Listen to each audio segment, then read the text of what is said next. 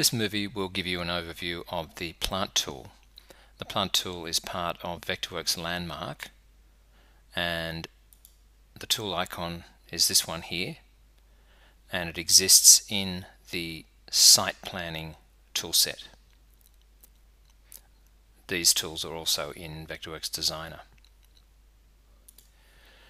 Using this drawing as a simple illustration, I guess the first thing to note is that you can use any kind of graphic you want to represent a plant. It could be any of these predefined ones, or all of these are ones that ship with Vectorworks Landmark. It could be something as simple as a circle. It could be something like a circle with a gradient in it. It could be much more complex geometry of leaves that you've drawn. It could be a bitmap image that you've imported. You could hand sketch some, scan those and import those into Vectorworks. Really anything you can use to create the graphic that you see here in these plants. Plants can contain multiple objects, and in these plants that you can see here, you can see that there are multiple objects that make up the plants, these ones here as well. And you can individually class or categorize the objects within the plants so that you can easily change their color, change their visibility, and so on. I'll show you that in a moment. Plants can be placed individually. So here is an instance of a single plant. Plants can be placed in random groups. Here's an example of that. Here's another example here. And you can optionally draw a dashed line between those to indicate, or a solid line, to indicate that they are part of a group and they're only going to have a single tag. Plants can also be placed in rows or lines, and here's an example of that. You can nominate the spacing. Here's another example of that. Here's another. Here's another. And finally, plants can be placed in a group like this, where you define the boundary of the area that you want to place the plant in. And again, depending on the spacing that you nominate, you will get a single tag that will tell you how many plants are in that particular grouping.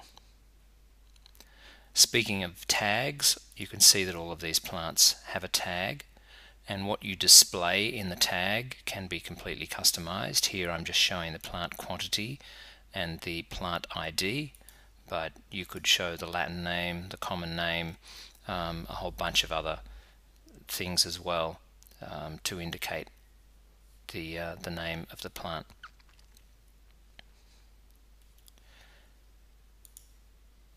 The tags are also in a class, so they can be shown or hidden depending on your requirements for the drawing. And I'll indicate, or I'll show you how that can be done now. If we open the navigation palette and switch to the classes tab, you can see that these plants have got some internal classes, and these are those: plants component bloom, plants component canopy, color fill, interior line work, outline, and tags. So if I click in the hide column, you'll see the tags are all going to disappear. The outline, I can turn off the outline. I can turn off the interior line work. I can turn off the color fill. I can turn off the canopy, and so on. And quite quickly turn off the blooms. So quite quickly you can see that you can switch a drawing from something that looks like a presentation drawing into something that looks more like a construction drawing, simply by turning a few classes on and off in the object info, in the navigation palette. The object info palette displays a lot of information about the plant, as well as the ID and the symbol name that was used. You've got its height and spread and spacing. You've got the placement mode. You've got the tick style and size, the rotation, whether it's on the plant list, in other words the schedule, whether the plants are massed, what the outline is like, what the tag is doing, and so on.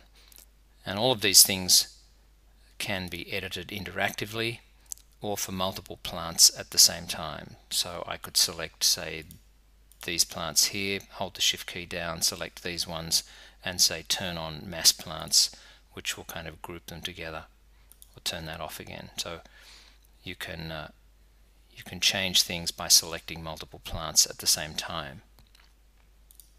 You can change plant grouping, and by that I mean here I have a group of plants. I could ungroup those and move them around, or do something else, delete one of the plants from the group and then regroup them. Or if I just want to change the positions of these, you can either use the Reshape Tool, which is this tool here, and click on a plant, and you'll then get a little reshape handle depending on what the plant is. So for this we'll get the handles here. For this we'll get the handles in the center and the corners and so on.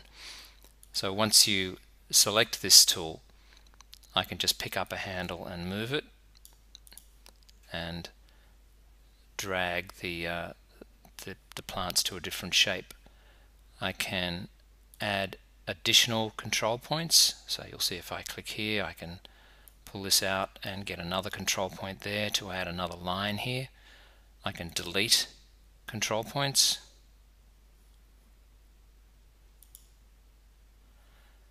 And so on. You can also edit a plant by double clicking. It will bring up this dialog, and you can choose to edit the path, which is what we were just doing, the definition, the 3D graphics, or the 2D graphic. You can also bring up this dialog by right clicking on a plant and choosing edit. If we choose the 2D graphic, then you'll be taken into an editing environment where you can see the graphic that was used to make up the plant. And here we can pull this apart and just have a look at the various bits and pieces that we used to make up this plant. I'll undo those, put it all back together again.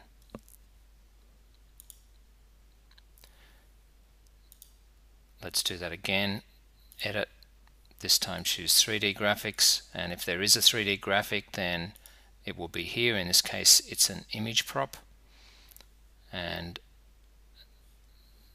this is a 3D representation of a plant. We won't go into that now. And finally, you can bring up that dialog and edit the definition of the plant. And in the definition of the plant you can change the default insertion options, what's going to appear on the schedule,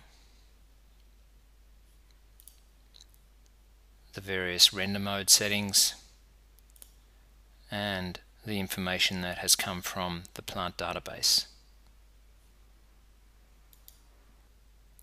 And of course the other thing you can do with the plant tool is to list all of the plants that you've used in a schedule, and you'll see that under the tools menu, reports, there's a command called choose schedule, and if we pick that, and you may want to make this window a little bit bigger and drag this column across a little bit so you can see the full names.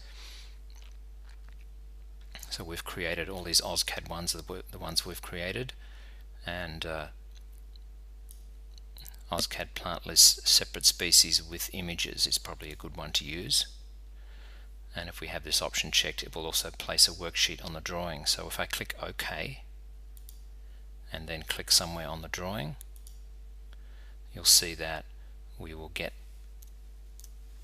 a worksheet here that is going to list the quantities, the IDs, the quantity, common name, botanical name, and if we'd added any other comments in the remarks field or in the schedule size, then they would also appear here, and you can see that we're getting a preview of each of the plants in our schedule as well.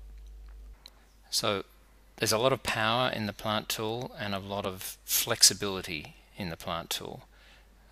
So please watch some of the other movies that will elaborate on some of these things a little bit more.